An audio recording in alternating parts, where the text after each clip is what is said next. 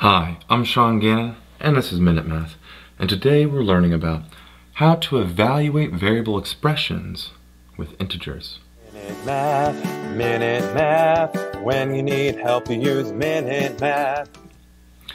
We're given this problem here. Evaluate x plus y all squared when x equals negative 18 and y equals 24.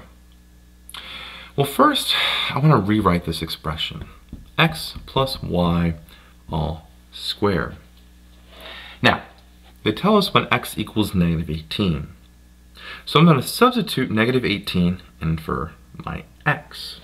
So parentheses, first one here, second one for the x, negative 18, plus, but now I have a y. Well, the y, they said, was 24. I'm going to do the same thing. 24 goes in for the y. We had a lot of parentheses here. Then we all square that. All right, got double parentheses, kind of hard to see, but we got to deal with the inside of this bigger parenthesis before we deal with the exponent. Remember, order of operations. Negative 18 and 24. That's the same thing as saying 24 minus 18. Might be a little easier to see. 4 minus 8, really can't do that. So we grab in a 2. 2 becomes a 1, and we have a 4. Or 1 there, 1, 4, 14. 14 minus an 8 is a 6, and 1 minus 1 is 0.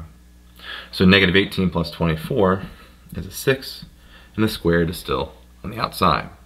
Now 6 squared is, well, 6 times 6, which is a 36. And there we have it. We've evaluated x plus y all squared when x equals negative 18 and y equals 24, and we got a 36. I hope you learned something here on how to evaluate variable expressions with integers. If you did, make sure you like this video and subscribe to our YouTube channel. This helps us make more of these free math lessons for you and for everyone else. So as always, thanks for watching.